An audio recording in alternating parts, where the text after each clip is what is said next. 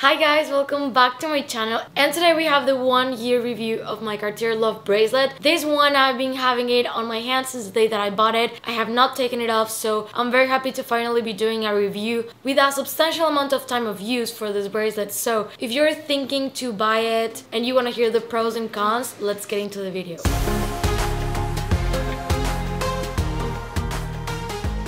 If you're new to my channel, welcome. My name is Lou and I am 25 years old and I make videos about handbags, shoes, traveling, but mainly handbags. We love handbags here. So if you like any of those topics, please consider subscribing to my channel and click the notification bell down below so you don't miss any of my videos. Now, going into the specifics of my bracelet, mine is in yellow gold size 16. This is not the thin version, it's the normal thick version. It has no diamonds, and the reason why I got it with no diamonds is because I really wanted something very plain to stack, something to wear every day and not take it off. I went with yellow gold because I think that it's the one that complements my skin tone a little bit better, and I went with the size 16 because I have really tiny arms. There's a thin version of this bracelet which you can check out on Isabel Styles YouTube, and she made an amazing review of it, so I highly recommend you guys to check her channel out for that info. But if you ask me price wise, like what is like a better investment, I would say to go for the regular one, because the regular one has double the gold than the thin one, and the price of the thin one is not half of the price than the regular Love bracelet. I'm gonna leave the price that it retails for right now here on the screen so you guys can check it out. The brand has price increases often, same as Chanel, Hermes, and other brands, so it's something that you might want to take into consideration if you're planning to buy the bracelet, because most likely the prices will go up in time. They offer it in yellow gold, rose gold, and white gold, and they also have the thick version, and they have diamonds. And then there's one that I really like. I don't know if I would consider it the Love bracelet, but it's the pavé. That thing is beautiful, but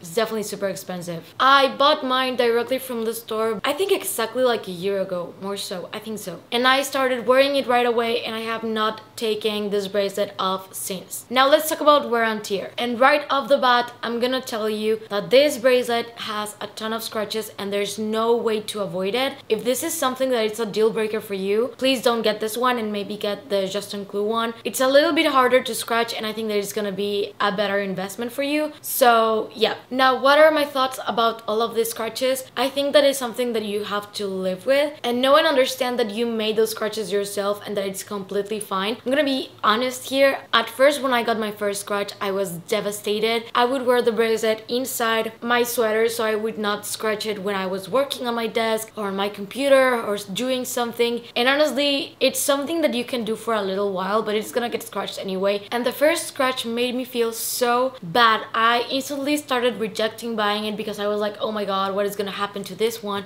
It's just gonna get scratched and it's gonna look awful. But honestly, after some time, it starts to blend in. Like, all the scratches started to kind of accumulate, and now it looks very even. I don't mind if I scratch it anymore, and you definitely get over it, but it's like a process that you need to get used to. So I highly recommend you to have this in mind when you buy the bracelet. Other than that, I haven't had any type of issues with my bracelet. Nothing of it falling, opening without me wanting to, nothing at all. Everything has been great. I don't have any complaints. The only wear and tear that I can tell you are these scratches. Now let's go with the pros and cons, and I think I have more pros and cons to the bracelet. Let me just break them down and you can decide for yourself if it's worth it for you. One of the pros is that it's a very comfortable and subtle piece, so you get used to wearing it so much that you stop realizing that you have it on. Of course, it's a piece that you get to see every single day, but it's not uncomfortable. I wear it everywhere. I wear it swimming, exercising, working every single day. I work on my computer and I write, and I have it on this hand specifically for that reason, so it wouldn't get in the way when I was writing down or anything like that. Washing dishes, I was even working on fixing a boat, so I was with tools and all of that stuff, so I definitely feel that I have put the bracelet through so much, and that's why it has so many scratches. But I've used it and I have not restrained myself to do things just because I have it. If you pay so much money for all those things, they are meant to be used and you're fine. It's gonna be fine. I fall down, I scratch my leg sometimes, or my arm, or I bite my nails. Like, why am I so careful that I deny myself of using these things on my day-to-day life? So I stopped doing that, and now I use all my bags and I buy whatever materials I want. This happened the same time that I started really buying more lambskin for Chanel instead of caviar, and it's because I like lambskin more, and I started buying lambskin and now I'm super happy.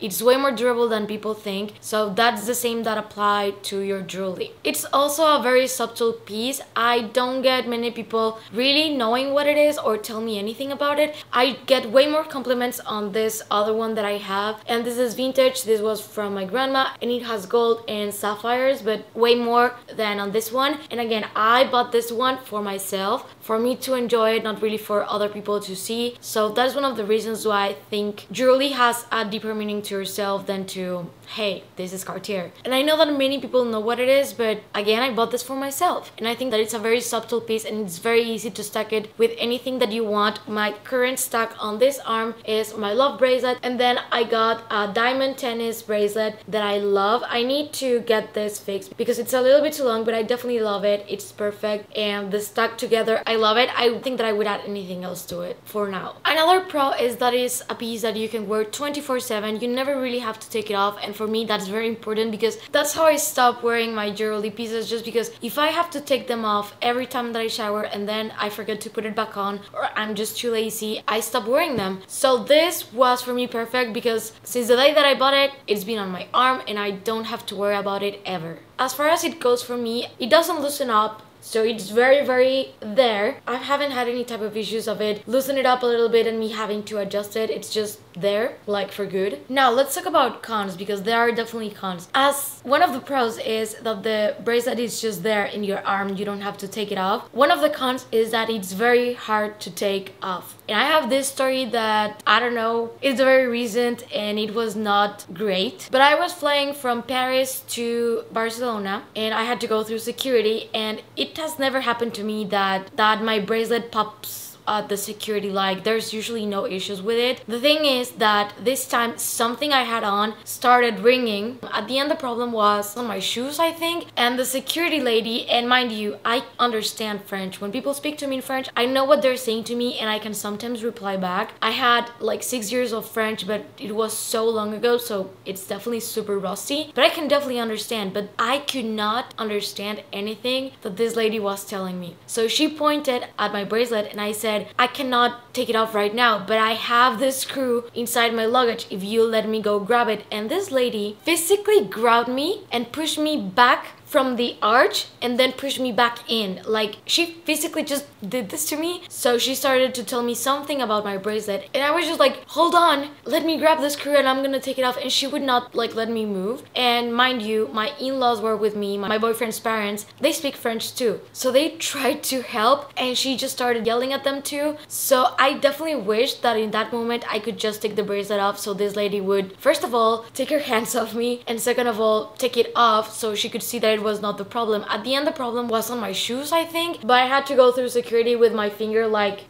this. I don't know if it makes sense. I was in no moment like arguing with her. I was just compliant and I would let her handle me however she wanted, but I was definitely a little bit shaken up. I had never been grabbed like that in my life before, and honestly I just think that she probably had a very rough day and me not understanding her was very frustrating. So I'm not mad at her or anything, and when she realized that I was like shaken up, I think she apologized, I'm not sure, but I do understand that those jobs are super stressful. So I would highly recommend you that if you're traveling with your love bracelet, have this screw close to you in case you need to take it off, or just take it off before going through security. I could have prevented that from happening, but it had never happened to me before. So definitely one of the cons is that you have to go through a lot to take the bracelet off, and it can trigger a little bit of anxiety if you don't like to be like restrained or something. Usually it's not a problem for me. This was just a one-time thing and I hope that it doesn't happen again. Of course, one of the cons is also that it gets scratched so much, and you can also scratch a couple of things. So I have taken a little bit of wood off tables when I have done like this without realizing, and then I see that I have a little bit of like wood on the bracelet. Also, it leaves a little bit of like marks in my arm. When it goes all the way here, then I take it off, I have a little circles marked on my arm, which, I mean, I don't even think that this is a con, it's quite normal, but yeah, it happens. If we're gonna talk into sizing, I would definitely recommend you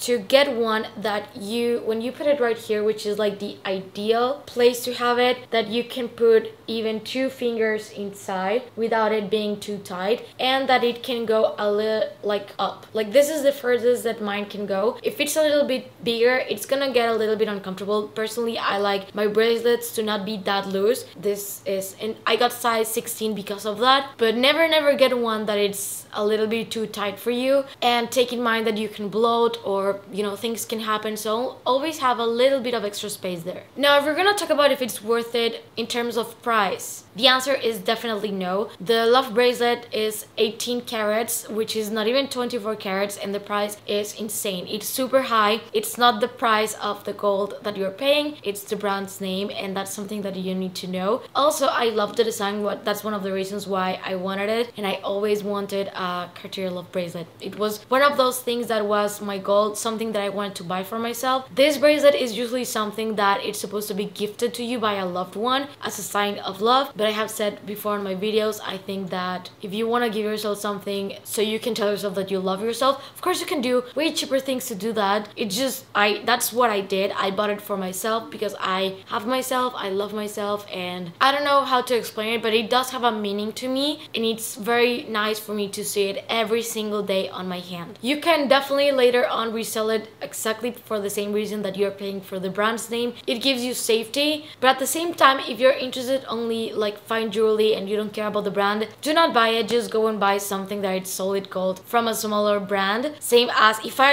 had gone and bought my tennis bracelet from a brand like Cartier, I would have paid so much money rather than what I actually paid for it, which is from a small business that definitely handles fine jewelry, and I love it. It's Spiritual Gloss, in case you want to check them out. But you know what to do with your money. I did what I wanted with mine, and I bought this one, which is quite expensive, but in my opinion worth it for me. I do want to address something that has been bothering me a lot, and I think that this video might happen to it too, so I just want to put a disclaimer out there. So I just really want to talk about it. And the thing is that my love bracelet unboxing and also the review that I did when I had a couple of months with it was used by a company on Instagram and Facebook to promote a fake version of the love bracelet. My issue here is that they downloaded my video and they used it as if it was an ad, editing portions of what I said, making it look like an ad for them. I tried to report this to Instagram so many times because this ad somehow was being targeted to my audience. So anyone that followed me would probably get this ad, which was oddly specific. I don't know. I got sent this ad so many times and many people fell for them. I just want to let you guys know that I got my bracelet from the store. I don't work with any company, and if that Instagram story doesn't come from my account, it's not me. I've tried to take these people down before, and it was just, Instagram doesn't help you at all, which is very annoying because when you're a content creator, you need to follow so many rules. Like if I put 2 seconds of a song on my videos, I get copyrighted, and they can check that here on YouTube. I've had to delete so many videos because I found music from this company that was supposedly free to use for YouTube videos, and it was not copyrighted, and then they copyright you anyway. So yes, you need to follow some rules. And then on Instagram, the same. You need to be super careful when you share COVID information. But I report an ad and I try to contact Instagram, but someone is taking my face, my voice, my content and scamming people, and that's not against community guidelines. So it's been a little bit stressful. So I just want to clarify on this video that I got my love bracelet full price from the store. If you see an ad where they advertise an authentic love bracelet for 70% off, it's a scam. Only buy from trusted retailers or directly from the boutique. You guys know that you can trust Fashion File and other type of platforms, but not an ad from Instagram. So if you happen to see the ad, please help me report it. It's definitely being taken care of in a very proper way. When it is resolved, I'll give you guys an update. Just I want to talk about it on this video in case you see it again. Just know that it's not me and to please report it.